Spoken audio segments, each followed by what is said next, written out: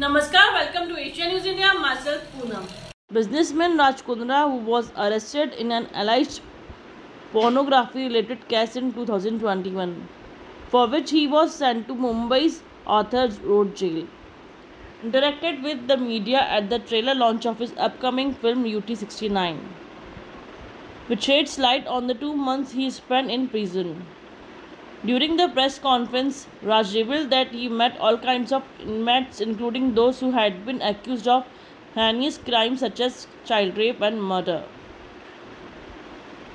He said, "You become a kind of dysfunctional family. The man who was sleeping to my right was accused of 88 murders, and the one sleeping to my left was accused of child rape. They were quite creepy people around. I was told not to talk to anyone there, and nobody will talk to me. I felt I would be out in a week or so it would not be a big deal. I had not imagined that I would end up being there for 63 days. I made friends there with a couple of people who I thought were decent. When you stay with someone for 60 days, you become connected," added Raj. For more updates, keep watching Asia News India.